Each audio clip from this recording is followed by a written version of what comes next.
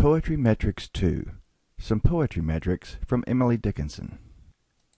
Because I could not stop for death, he kindly stopped for me.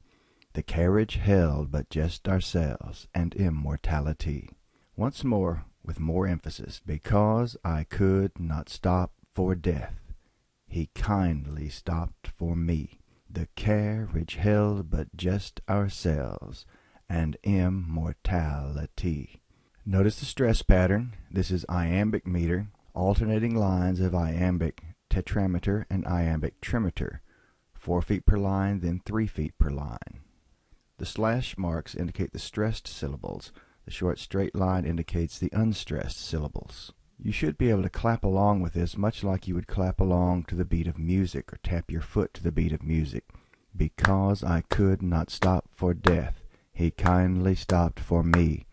The carriage held but just ourselves and immortality. This is a pattern that Emily Dickinson used frequently, and it is also called hymn meter, as it is the type of meter often used in the Puritan hymns. A bird came down the walk, he did not know I saw. He bit an angleworm in halves, and ate the fellow raw. Once more, slower and with more emphasis. A bird came down the walk, he did not know I saw. He bit an angleworm in halves, and ate the fellow raw. Dickinson again uses the iambic pattern of poetry. 3 of the lines are iambic trimeter. The third line is iambic tetrameter, 3 feet and 4 feet. If you look at the next stanza of the poem, you'll see that Dickinson repeats this pattern again. So this is not accidental, or she did not make a mistake in line 3 in having it with a different number of feet. This is the pattern she establishes in the first stanza, and she repeats it again.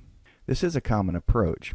Whatever the metrical pattern happens to be in the first stanza, it is often, usually, but not always, repeated in the following stanzas for poetry in general, not just for Emily Dickinson.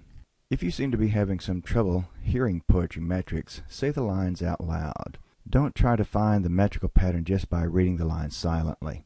Slow down the reading some and emphasize the stresses in the words. Remember that free verse, used by many modern poets, usually does not use meter. Also, see Poetry Metrics 1 if you did not start there.